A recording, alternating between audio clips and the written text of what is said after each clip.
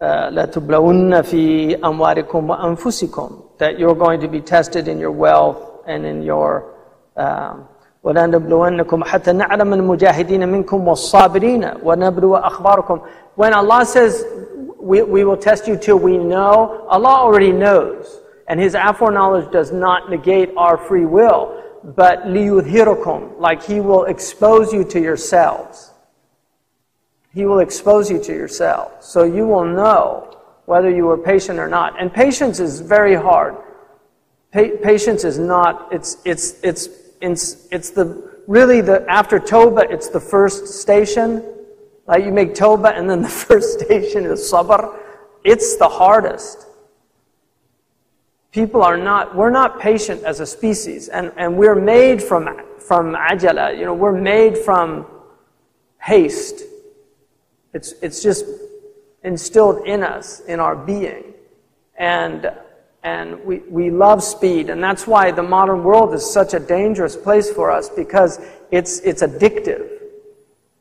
As a species, we like things quickly. We don't like to wait for things. It's our nature. And so when you're in a civilization where speed becomes the dominant mode of existence, because some of you don't remember when we used typewriters. And then if you made a mistake, you had to get out that little bottle and you had to put the white paint on it and then roll it back in and type over. That's what you had to do. It's much more labor intensive. Now people are frustrated with the internet because it's not instantaneous. They have to watch that thing go around and around, and they're getting upset. Like, what's wrong with this thing? It's amazing. It's instantaneous. And in the peoples of the past, if you think, I was going from Rabat to Casablanca, and now they cut the speed time because they have this new highway. And he said, on the way to Fez now they've cut off an hour so you can get there faster. And I was thinking, 100 years ago, or even 50 years ago, a lot of people, they had to ride on a horse or a camel. And that would have taken a day or two. And now you make it in an hour. That would cause you to travel less. And the Prophet ﷺ said, "As-sabru qit'atun min adab," that traveling is really a hardship that's a type of chastisement, because it's so difficult. But now we travel. The book of Daniel, it says towards the end of time, people will go to and fro in great speed. And the Prophet ﷺ talked about the Dajjal going between the clouds and the earth. And there's a lot of indications. There's a very interesting hadith that the Prophet ﷺ said, يَأْتِ عَلَى النَّاسِ زَمَانٌ يُسْتَحَلُّ خَمْسَةٌ بِخَمْسَةٍ. There's a time coming when 5 things will be made halal with the excuse of 5 other things. So 5 things will be deemed permissible with the excuse of 5 other things. And the first one he said was khamar. He said, يَسْتَحِلُّونَ الْخَمْرَ وَيُسَمُّونَهُ بِإِسْمٍ لَيْسَ لَهُ. They'll call it some other name. He said, so they'll consider alcohol halal, but they'll call it some other name. And then he said that وَالسُّحْتَ بِالْهَدِيَّةِ, and bribery by calling it a gift. And then he said وَالْقَتْرَ بِالرَّهْبَةِ, and murder by calling it terror. Very interesting hadith from Ibn Abbas. وَالزِّنَا بِالنِّكَاحِ, illicit sexual relations by calling it marriage. Very interesting. And then the last one was riba bil bay', usury by calling it commerce. So the nature of the world is that you're going to be in tribulation, and what Allah subhanahu wa ta'ala says is to remember. Ya ayyuhalladhina amanu udhkuru ni'mati alaykum. Remember my blessings. When ta'udu ni'matallahi la tahsuha. If you begin to reflect on the blessings of Allah, you can't enumerate them.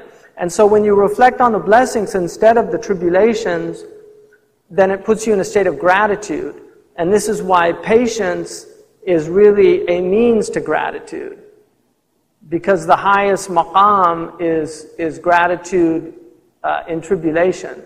And that was the maqam of the greats, and that's the maqam of the Prophet ﷺ. أَوَلَمْ أَكُنْ عَبْدًا شَكُورًا. Shouldn't I be a permanently grateful, always grateful? Shakur means they're always grateful. وَقَلِيلٌ مِّنْ عِبَادِيَ الشَّكُورِ. Few of my servants are always grateful. And Iblis, what does he say? He says, you'll find most of them aren't grateful. So Iblis knows that the way to get people away from God is to make them ingrates. And what does kufr really mean? It means ingratitude. And so when you're always complaining, then you're in a state of ingratitude, and Iblis is happy, and your Lord is not honored. Because everything that He's giving you is a gift. The illness that He gives us is a gift. If we didn't bring it on ourselves, I mean, some illnesses, one of the sad things about a lot of people is, they eat horribly, and like people that eat sugar all the time, and then they get diabetes, and they say, oh, Allah's abtalani bi-sukkar. Right? Allah has tried me with sukkar. No, you gave yourself diabetes because you didn't watch your diet. Or you get really fat and overweight and you get type 2 diabetes. You shouldn't have been eating so much. Or you're always eating all these trans fats, and then the doctor tells you that your arteries are all blocked up. And then you say, Abtalani Allah. Why are you blaming that on God? But if you do everything right, and then you get an illness, then that's an ibtida from Allah. Or you have parents that had genetic dispositions and you inherited those. That's a tribulation from Allah subhanahu wa ta'ala. The best thing to do is be patient. Or see it as the gift that it is. Because everything that Allah gives us, the gift is there. It's hidden. And the more grateful we become, the easier it is to recognize those gifts. And the Prophet ﷺ said, إِنَّ الْفَرَجَ مَعَ الْكَرْبِ, that the faraj comes with the difficulty. And that's why Sahaba preferred to be in tribulation, because they knew that the ease was coming.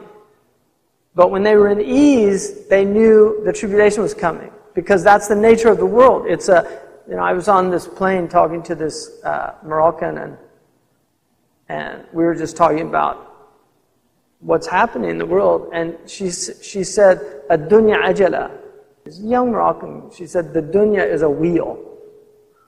And I said, "Asabti al-marma," you hit the bullseye, because that's exactly what it is. It's the wheel of fortune, and one day you're up, and the next day you're down. And the secret is to get into that center, and that's where the Prophet ﷺ was. He was in the hub of the wheel. He did not get affected by the vicissitudes of time, what they call suruf al-dahr. He was in that hub. And so the tribulations, when they come, you have to see them for what they are. Al-faqatu, Ibn Ataylah says, Al-faqatu busat al-mawahib. Faqa is intense need. So whenever you're in intense need, he said, these are the carpets of divine gifts. They're the spread of divine gifts.